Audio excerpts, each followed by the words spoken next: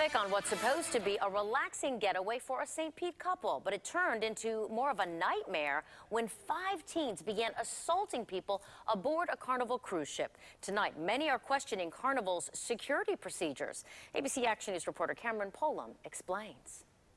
We had a good time initially. It was great. It was a dream for the St. Pete couple taking their first Carnival cruise, touring Mayan temples and snorkeling with giant stingrays.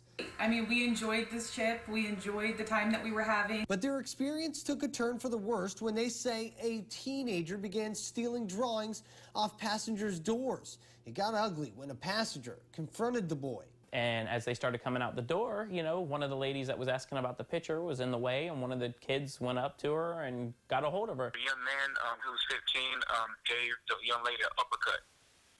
Uppercutting it to the jaw and a right cross to the front of the mouth, and then she started bleeding. Errol Morgan, speaking to us by phone, was also a passenger. He saw the attacks and says the ship's security did nothing. When at this point, he came up to me, slapped my glasses off my face, pushed my girlfriend. He says the young boys were intimidating everyone on the floor, and there's letters to prove it. They let them come by. They kept continuing to go by the rooms, looking us over, because we were all standing outside of our rooms in shock. In the end, one boy was arrested by Hillsborough deputies, but Justin, Errol, Stephanie, and more than a dozen others say they want to make sure no one else has to live through this kind of terror. Our way to resolve this was offering us 20% off of another cruise. We don't want another cruise. It's not safe.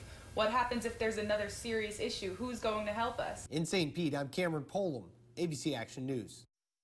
In the meantime, officials with Carnival say they're continuing to investigate the situation and also offered the couple a $109 refund.